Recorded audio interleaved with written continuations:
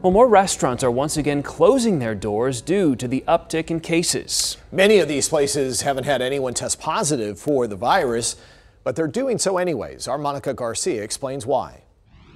We're talking about a business that even during the pandemic, they were doing pretty well, but decided to reclose, not because someone here got COVID, but because they felt it was the right thing to do.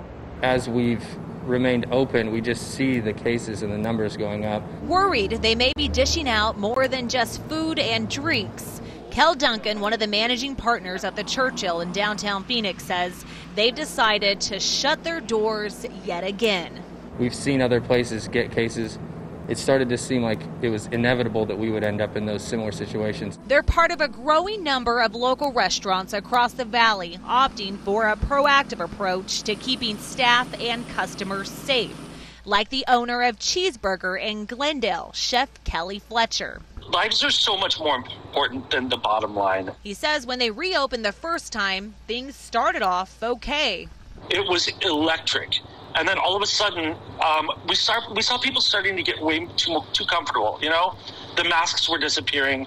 The congregating was starting to show up. That's when Chef Kelly also decided to close his dining room, reverting back to takeout only.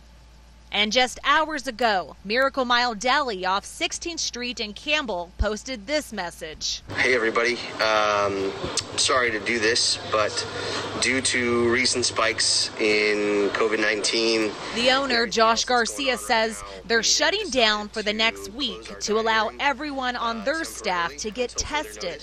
Back out at the Churchill, Kel says he's now having to furlough his 25 employees again. That's the easy part of making the decision to shut down. The hard part is dealing with everything after. And I have a lot of people that work for me, and so they're out of jobs. Many of them are out of jobs now. I'm also out of a job. As far as a reopening date, the owners say they want to make sure that everything is all good before they decide that, likely at the end of July. In downtown Phoenix, I'm Monica Garcia with Arizona's Family.